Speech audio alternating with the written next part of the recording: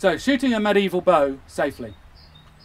Obviously good range practice, but then the most important thing is keep your fingers below the level of the top deck here.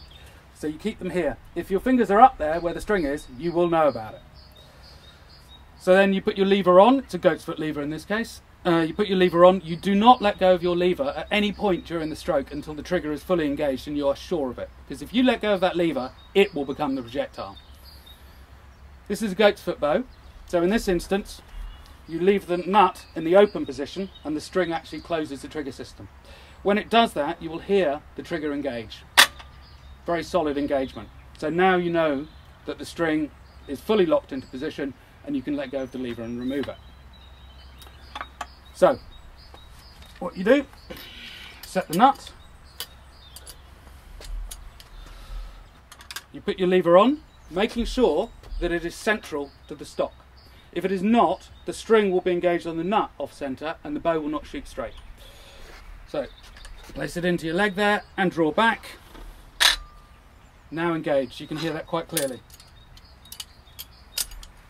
So you put your bolt onto the nut, onto the string. You make sure the butt of the bolt is engaged against the string. If it is not, then if the bolt is here, for instance, you haven't fully pushed it down, then what will happen is that the bolt is not struck cleanly and it often corkscrews as it leaves the bow. Now obviously the bow at this point is live, it's loaded, no safety.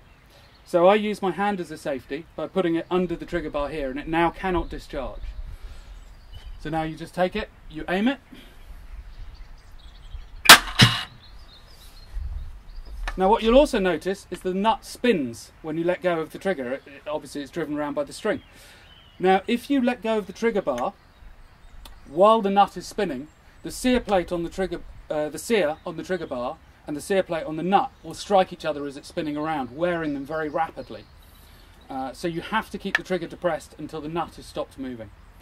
And that's it, it's as simple as that. Occasionally you may want to check the string, just make sure none of the servings are wearing, replace them if you need to. Every 50, 100 shots, just make sure the wedges are tight, that everything's fully uptight.